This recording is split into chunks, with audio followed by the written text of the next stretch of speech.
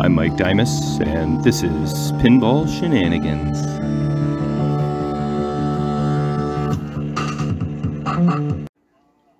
Yo, what's going on, boys and girls? It's Chicago Pinball Expo weekend, and I'm watching a little bit of Fox City's pinball streaming action of the main tournament right now, while working on Star Trek.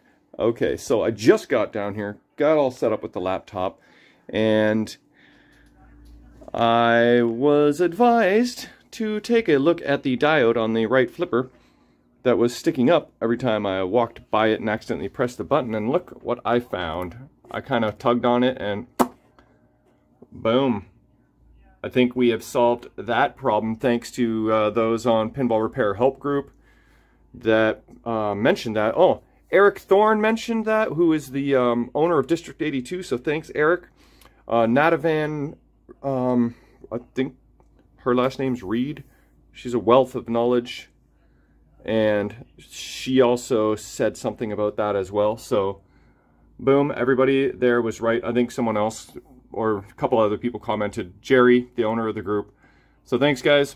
Simple little diode fix. Okay, so I'm going to change that out, and then I'm going to connect the ramp. Then I'm going to put the rest of the playfield back together again, and, well, I've only got an hour, and then I got to go do stuff. But I can always come back, but let's see how far we can get. All right, back in switch test, and this time, whoopsie, the ramp is connected. So let's see what we get. That's supposed to go that way, though. Cool.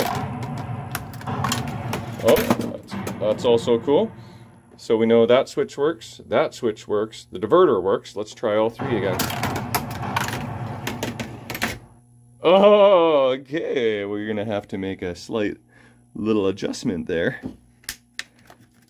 It don't like it. All right, so throw that on the old list. Well, that doesn't make it on the list. Okay, so we got another ramp switch here we have to test. That sounded like it went off twice. It went boom, boom, boom. There should only be one, so it might have went one on the upswing and one on the downswing. Let's try that again. Yeah. So that went off twice. So that switch might be adjusted a little too close. Yeah. Diverter's working great though. Look at that. It's awesome. Okay, so the right ramp switch just needs a little tweakage. I'll figure that out. I think it's registering on the up. Yeah, see that?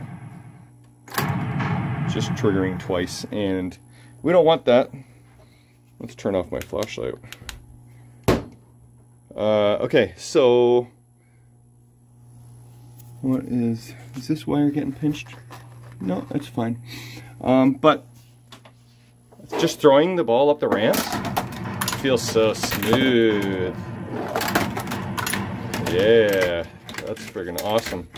Okay, all right, I'm gonna fix that switch, and then that means I can put the rest of the playfield back on because I know everything is working. Oh, and then adjust this. Actually, looking at it, you can see this wire guide here is in the way of the hole, so I just got to move the whole thing over left, which is easy breezy, but yeah, that's my problem. Okay, so that's all happy now. Oh, son of a... I lost my ball. Anyway, that's good, but I've adjusted this switch 12 times, all up, up, up, up, down, down, down, down. There's nothing I can do to make it not register twice. I don't know why yet, but it's just such a springy of a gate that it just, I don't know. I'm giving up on that for now, and I'm going to try and figure that one out later, because I've tried a million friggin' adjustments, and I give. Okay, so now what I just realized I want to move on to is rope light test. I turned the machine on so quick and went into diagnostics so quick that I didn't even notice if they came on. So all the connectors are good, let's try this out and cross our fingers. I don't know, for whatever reason, all these rope lights on Hook and Star Trek. Come on. Lamps. They just die. Why do they die? Such a simple thing. It's just lights in a rope. Row lamps. Call them lamps. Oh wait, you can't see that. Here we go. Lamp test. Cycling flashers. It's coming up. Coils. No, don't do that. Running lights! Okay, I gotta hit start. Come on, baby. Oh, there's no light on the start button. Did I not? Think I had that on my list. I'm putting that on the list. Suspense is building. See this stupid Guardian ramp? That's on the list. Can't figure that out just yet. Start. Light. We need to fix that. Okay. Come on, running lights. Please run. 3, 2, 1. Yeah, they work. Sweet. That is so sweet. Do I see one bulb out? I think I might think that maybe in between those two might be a bulb. Maybe not. Maybe not. It's very subtle because everything's all LED'd. But that's friggin' awesome. I'm so stoked the running lights work. Cool. Display works, running lights work. Like, if it only were for this not to have been the case. But, oh well. That's friggin' awesome.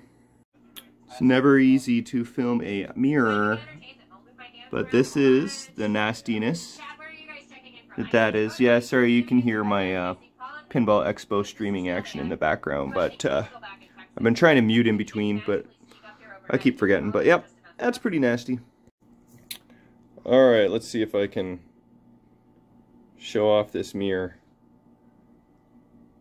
It looks a little better now, eh? It's not perfect, but yeah. Alright, time to install that bad boy. Alright, check this out. The table is empty. I can do away with this table now. I do not need that anymore. So let's take a look. I got it in lamp test. So we can see all the pretty lights. Seems like if I go slow, it doesn't look like it's flickering, but there we go. Dilithium crystals. See, if I stop the camera, it looks normal. But if I move just a little bit, they start looking like they're flickering. Interesting. Camera technologies. So that bulb wasn't working when I plugged it in. Just needed a little tweak. Okay, so then we got our transporter ramp. Oh, I pressed the flipper button. Good thing that one doesn't stick up. So that's cool. Then we got the ramp. Oh yeah, see, check out the mirror. Look at that. Isn't that pretty? And all the lights are working. So yeah, it's coming together. All right, so I think I'll put the table away. Then I'm gonna fix this flipper diode. And then maybe I'll change the brackets for the slingshots, because I don't think that'll take a whole lot. Probably just a few screws, really. Don't even need to desolder the coils, right? So, and then I'll deal with the flipper rebuild later. Thought I would change this bulb and this start button. These things are always such a pain in the ass to remove. This one was actually not a problem. Probably because it's been messed with enough times with the modification. But this one is being a pain in the ass. So I thought I'd remove this to give me a little bit of more leverage. And I don't know if I caused this to happen or if that was already there. But you can see that solder is no good. So if I just solder that on and the incandescent bulb in there works, I'm just leaving it. Because changing these to LEDs doesn't always work, because the LEDs get a bit of a longer profile and it always interferes unless you have the special LEDs that are a little smaller. So I'm going to solder that on. Actually, could do it probably right now live.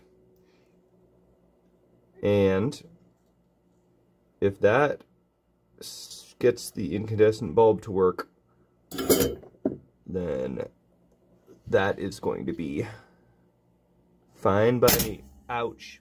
Okay, that didn't actually hurt. It just kind of scared me more than anything else. I just elbowed the reset arm for the drop target bank. All right, let's turn this on and see if we've got light.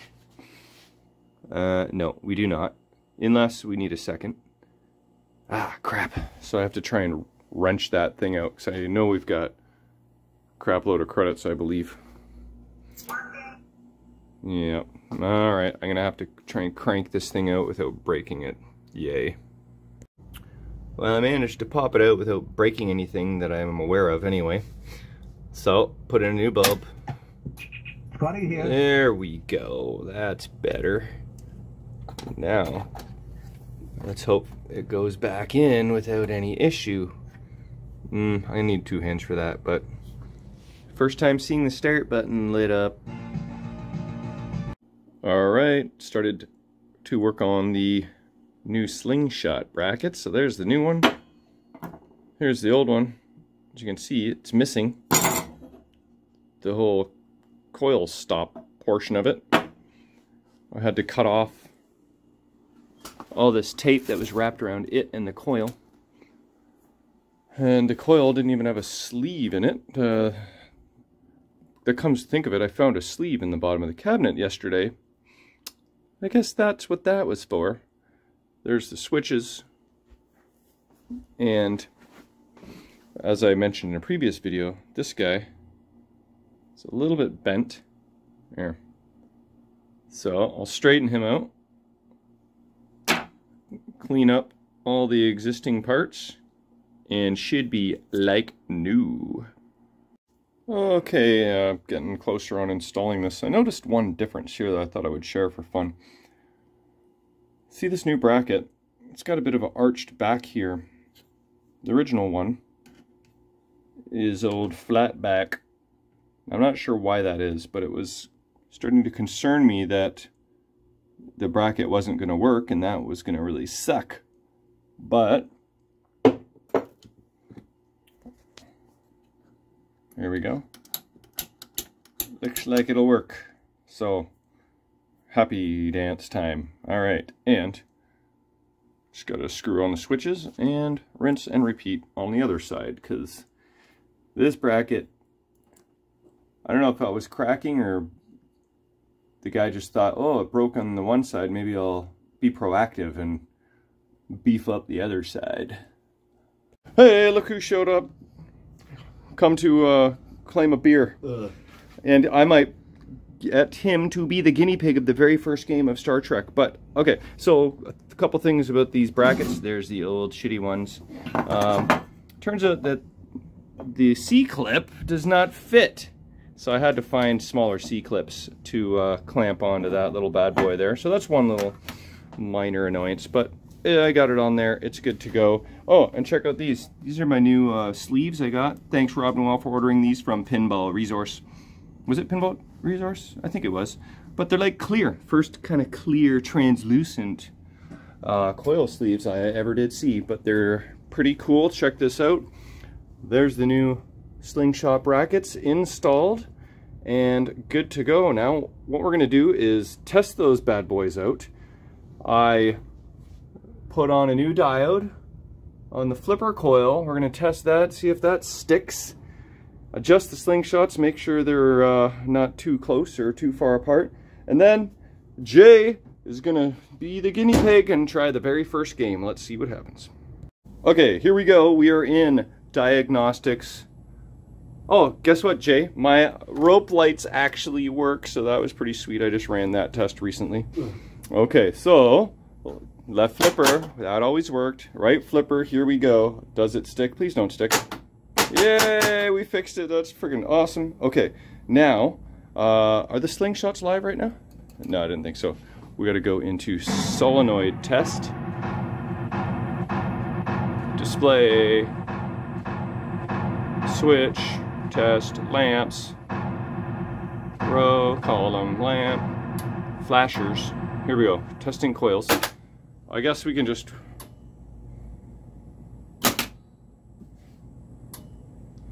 That's so slow and painful. Gotta... Oh, okay. Alright. We're gonna pay attention to these slingshots and see if they fire.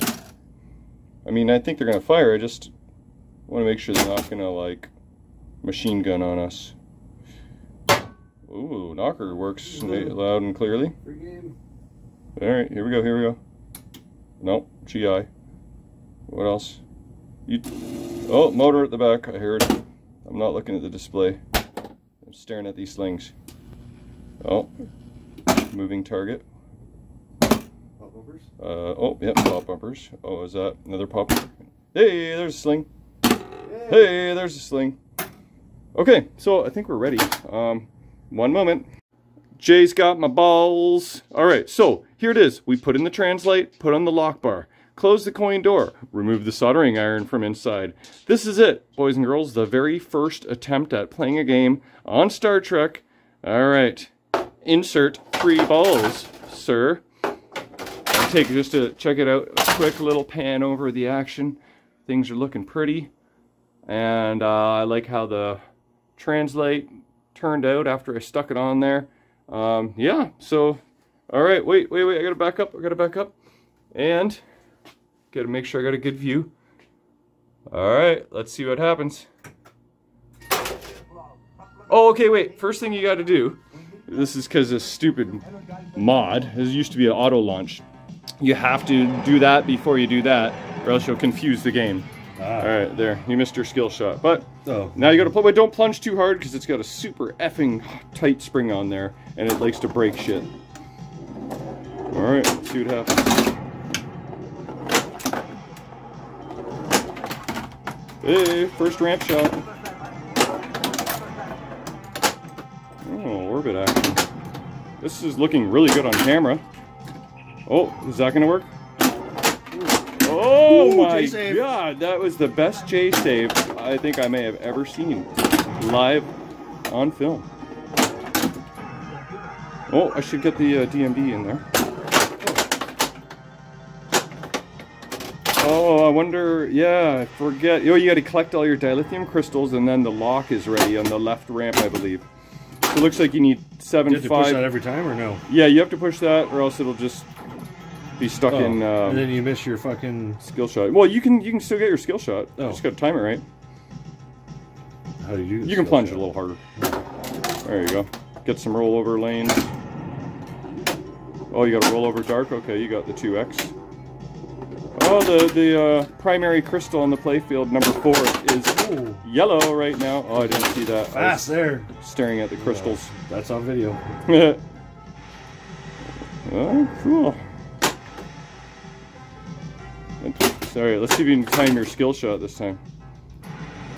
There you go, 3 Milski. That's like your whole score. I get it now. Yeah. You're in training. You haven't played this in a while. I think it was the last time I had this was in the living room. Oh, that left scoop with the white light spots you crystal. Or you just need number 8. Top right drop target. I see it. Yep. That should... Ooh, no! I did adjust the angle that it fires out. So was it coming right down the middle? I didn't really notice. Maybe got the tip. Okay. Well, let's check out the match sequence. I think... Wasn't there a cool match sequence? Yeah, I remember this. Cool. Well, look at that. The first game was a success. And, cue the music. End of game music. Live long and proper. It always sounds like proper, right? There's the end of game music. What do we do? Cool. Something like that. Yeah, that's it. Yeah, there, now you're official Trekkie. Alright, good action.